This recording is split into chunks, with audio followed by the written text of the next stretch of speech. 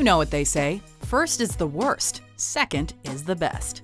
But I continue to believe the best candidate might be sitting next to me. Welcome to WatchMojo.com, and today we're counting down our picks for the top 10 best U.S. vice presidents. These are the goals and will be the achievements of the Democratic Party.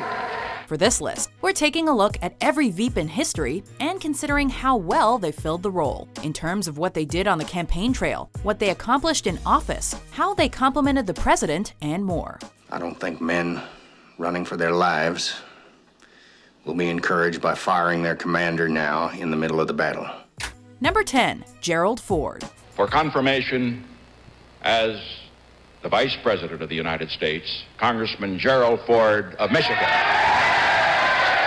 Ford had it tough from day one. Amid Spiro Agnew's tax evasion and money laundering scandals, President Richard Nixon had to select a vice president that would both calm the country's nerves and reestablish confidence.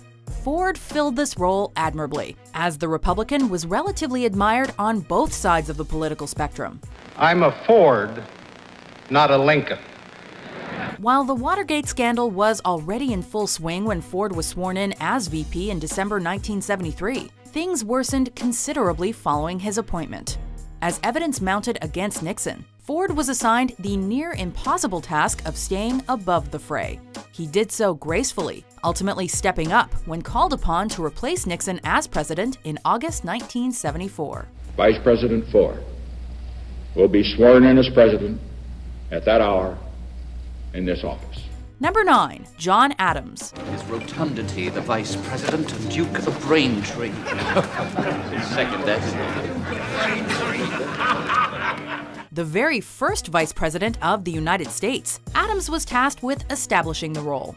True, he was not consulted particularly often by then-President George Washington, and their views may have actually contradicted each other in some cases. However, Adams was a highly influential VP in his capacity as President of the Senate. Avoid any hostilities or any show of support. America must be beholden to no one, neither England nor France. The Senate's official government website confirms that Adams cast the most tie-breaking votes in history, with roughly 30 separate votes. The vote still stands at 15 in favor, 15 against.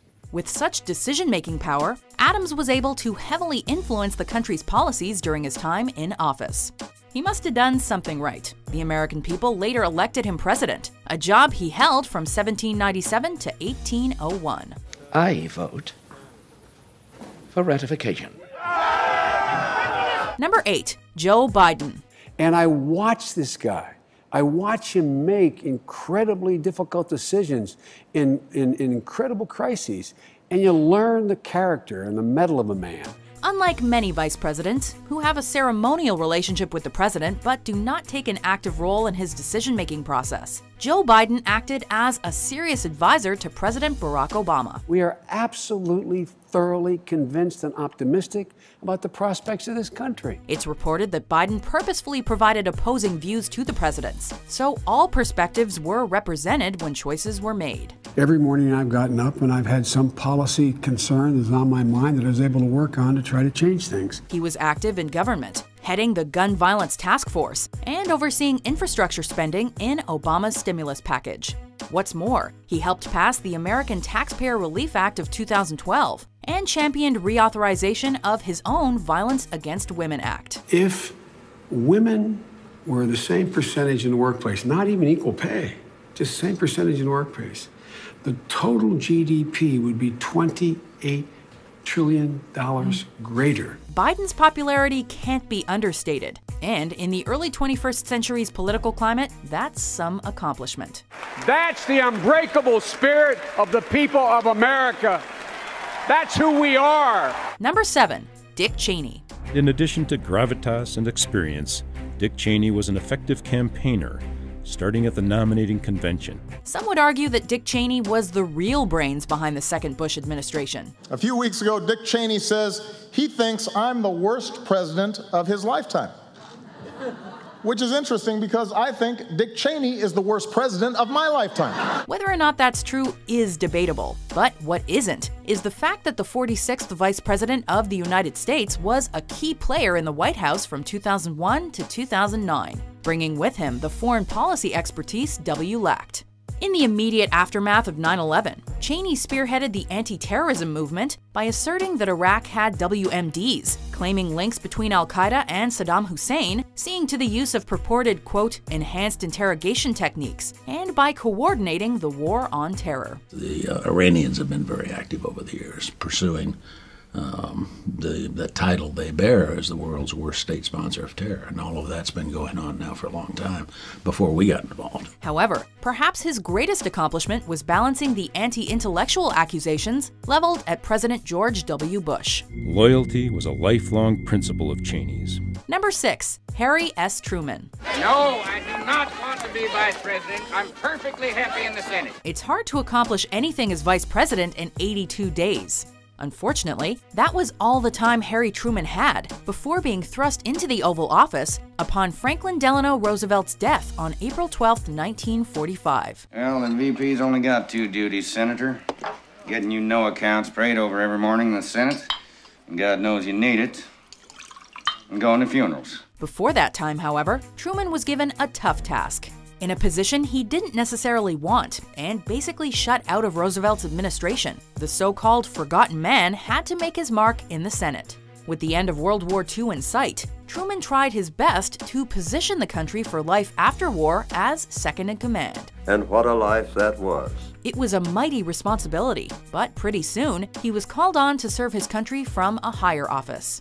And I'm more than happy to be here and to stay here for the rest of my life.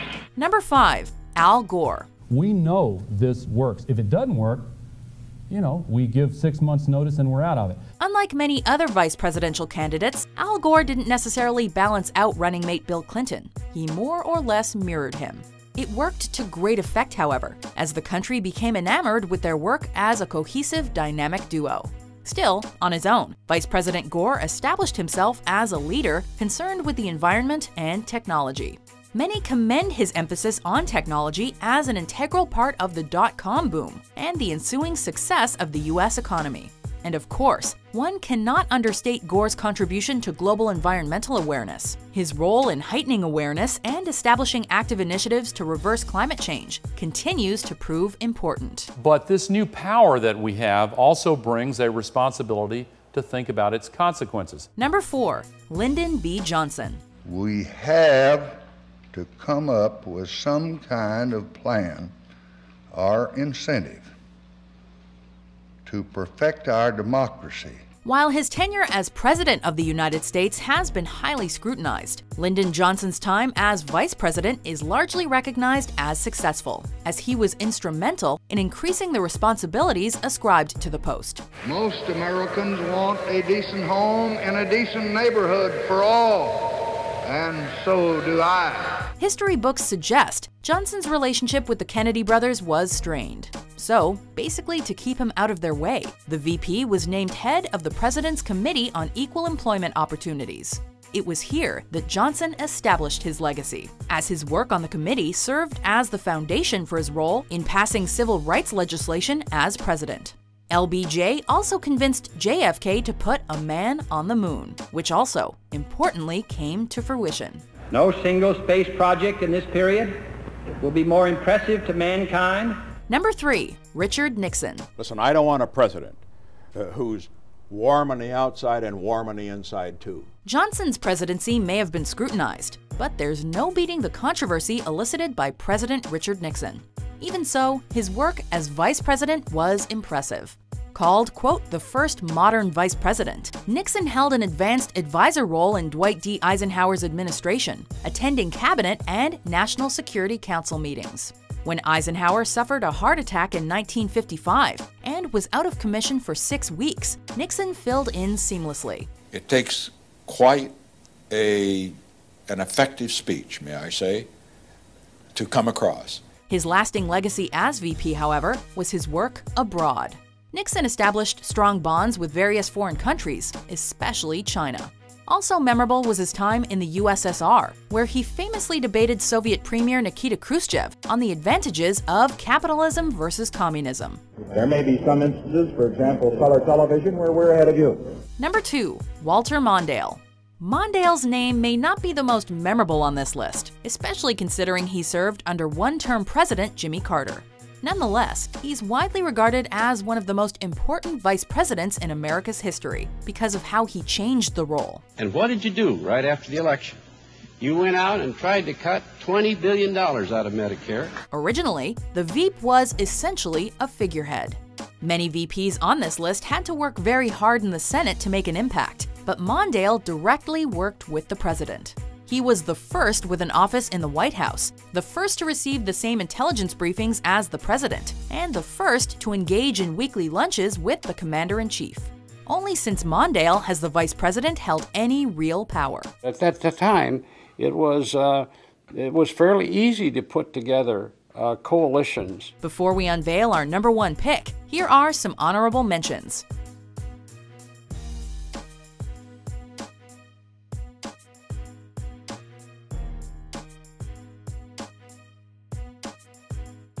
Number 1. Theodore Roosevelt.